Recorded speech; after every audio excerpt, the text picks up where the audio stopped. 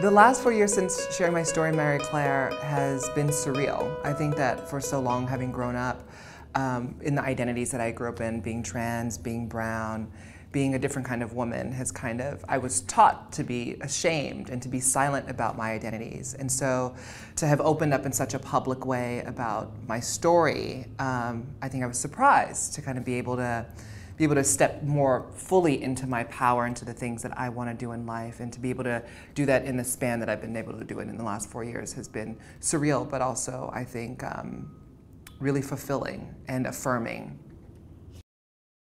I think for me, my passion and calling with all of the things going on, right? The idea of being a trans advocate, being a pop culture enthusiast, someone who has been trained as a journalist, being an author, a speaker, a TV host, all of that, I think the through line for me is storytelling.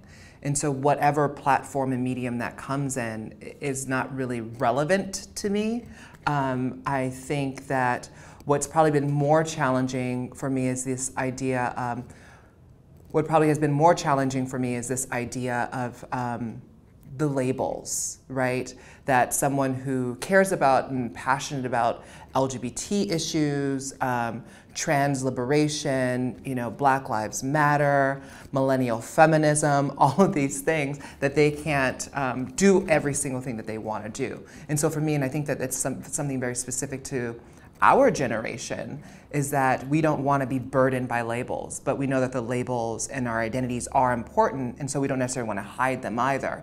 And so for me, having to work with, say, bosses who are Gen Xers or baby boomers, they don't really understand that sense of like, how can this little brown trans girl from Hawaii who's open about her identities be able to show up on camera and people get this?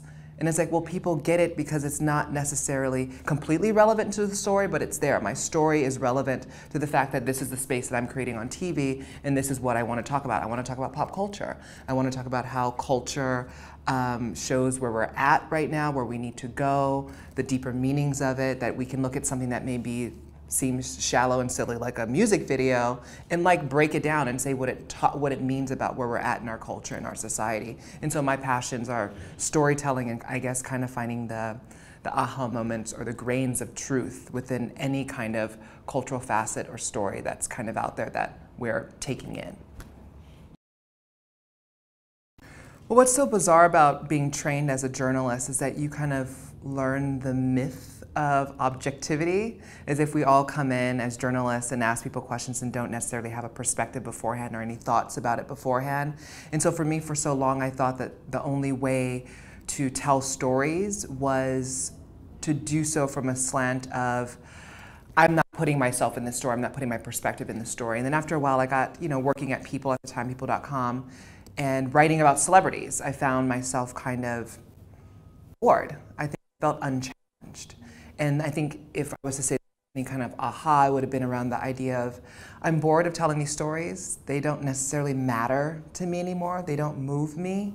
And I also have one of the most, I have one of the most compelling and remarkable stories in a sense, and I was holding that in and hiding behind very famous people's stories.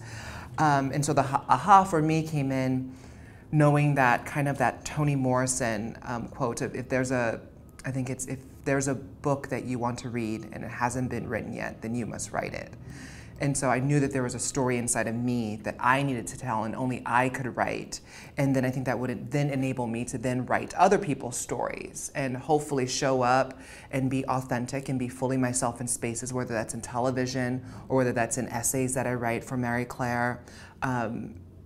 By me being authentic and being fully myself and vulnerable in public spaces, I think then it makes other people feel safe and vulnerable to show up as their most authentic selves.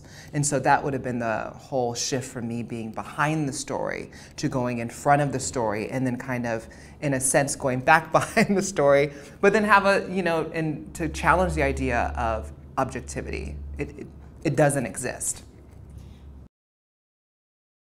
I think for millennials, what's really important to us is the idea of being able to show up fully as who we are and do what we want to do.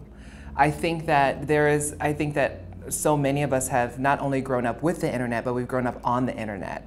And so having documented our lives and not really seeing it as documenting, but just as an extension of our lives, the internet and sharing of what we're going through is a part of our lives. And so that openness to share and be transparent about our experiences, or even to editorialize our lives, are a part of our professional lives.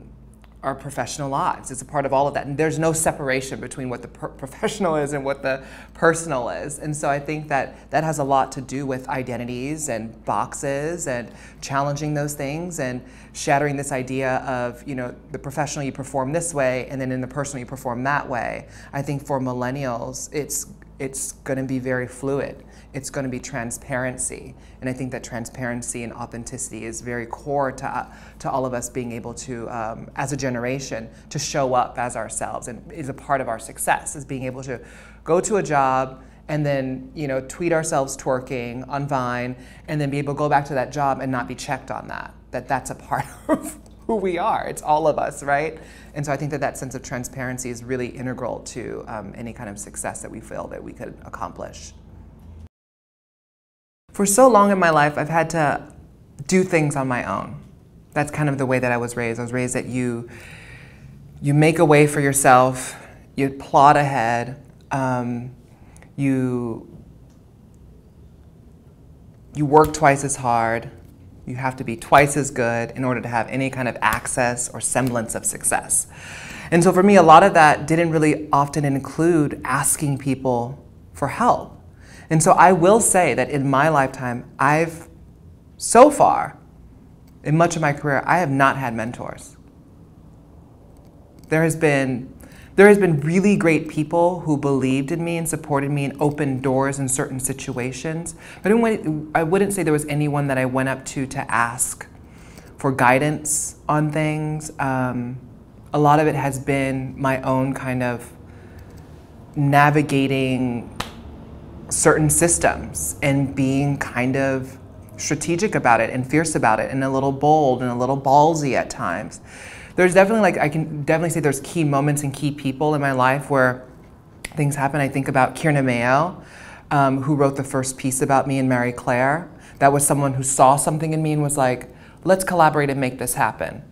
I think about my friend Alicia Menendez, who was one of the first people that I went to when I thought about going into TV and those offers were kind of coming, and she's been someone who's behind the scenes kind of saying, and we're the same age, who've kind of been like, well, I'll show you the way of how I've been able to navigate this through my career at Huffington Post Live and Fusion and all of this stuff. And so I feel like that's a very millennial way is that our peers are often the ones who kind of help us, oftentimes the most. I think about, there's this woman named Catherine Pino, who was the one who got me on to The Outlist, which was this HBO documentary. And now I'm creating a documentary with that same team of people called The Trans List for HBO, interviewing a lot of trans luminaries and legends and artists and all that stuff. So there's definitely like key people who've kind of been able, you know, just been like, here's a little, you know, some pixie dust to kind of help you go to the next level of what you want to do. But mentor, like I'm trying to think of like some people in some key professionals who've helped me along the way, and there hasn't. And I think that I know that one thing, as someone who now is becoming someone that people want to mentor them, I think that one key advice I would say is not necessarily to look for someone that you can build a relationship with, but look for someone who you can ask a very simple question to, who can reply to an email very easily to you. So what is it that you need? Don't look so much on, let's sit down and have coffee, or let's have a cocktail, but what is the one thing that you need this particular person that you're seeking a mentor from to actually guide you through? Because I think that's what has helped me a lot, is when there's a certain question that I have and I kind of point it to the right person that I know who can actually answer it. And it takes the pressure off of the person who's being asked. Like if you have to think about scheduling a coffee date with someone, you know, it's a lot. So it's like, I can answer a one question email and feel fulfilled, and feel useful as a mentor in a sense, without having to take on the struggle of like being a full-on mentor and the responsibilities and duties that kind of come with the title of that. What I would tell my 21-year-old self if we were sitting down for some cocktails. I think I would tell her the number one thing would be, don't believe the hype of the dream. I would say that, you know, at 21, I was moving to New York City to attend grad school at NYU for journalism. And I was really excited about being able to chase after the visions that I have of what New York would provide for me. I was very much chasing after Carrie Bradshaw's dream. Having basically spent, you know, my late teens and early 20s kind of fantasizing about living her life. And so I wanted to write for a magazine. I wanted to have some sick fashions. I wanted to have like girlfriends and have brunch and kiss boys on St. Mark Street and like all of this stuff. And I was able to do that. But once I got there and I accomplished so many of the things that I thought were my dream things, right? My dream apartment, my dream job, it wasn't fulfilling. And so I would tell her, don't believe the hype, but this is a part of the process for you to get to what your vision is for your life. And so, yeah, that's what I would say. I would say, don't believe the hype.